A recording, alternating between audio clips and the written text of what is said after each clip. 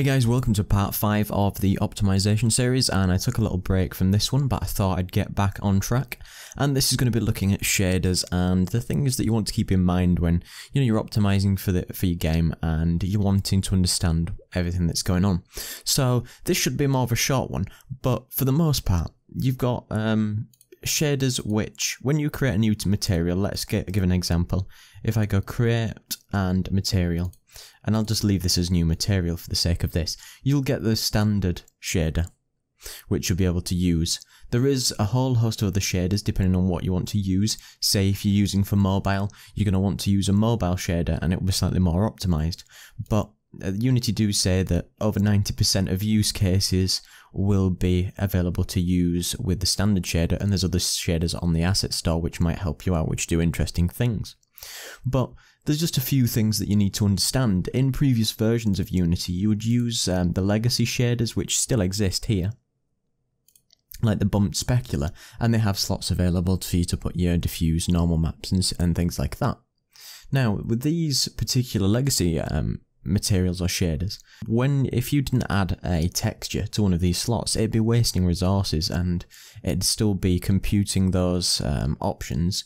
But with the introduction of the standard shader that Unity have involved with PBR, is that you've got a whole host of slots which you can use to add textures to.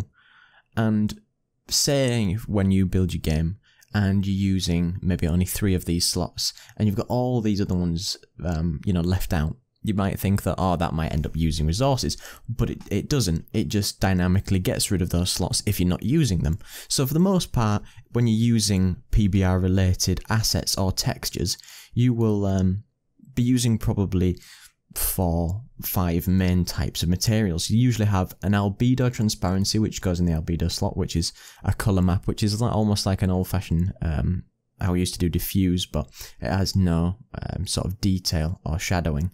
You've got ambient occlusion, which is occlusion here, which just darkens off recessed areas or areas that wouldn't technically have light and reflectivity. We've got a metallic smoothness, which can often be known as metallic roughness if you've done it in other programs, and that'll control how metallic or rough the surface is. And you will often have a normal map, which will highlight areas of raised areas or bumpiness. You can control with a height map, and you can have things like an emission map.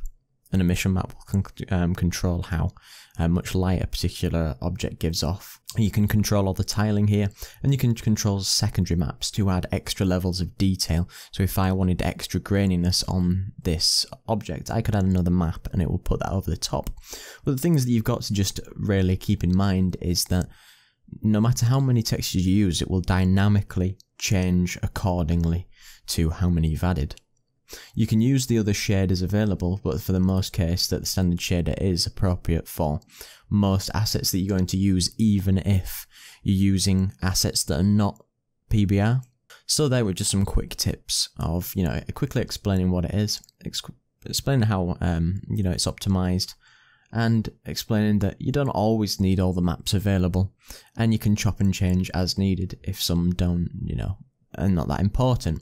You can also remember that if you click on your texture that you might have imported, you can scale down its max size so you can make sure that it wastes less resources if it's not that important. So you just change it down to 512 or something like that and hit apply, and it will scale down the textures. And you want to just zoom in and have a little look of the quality, and if it looks okay, take it down.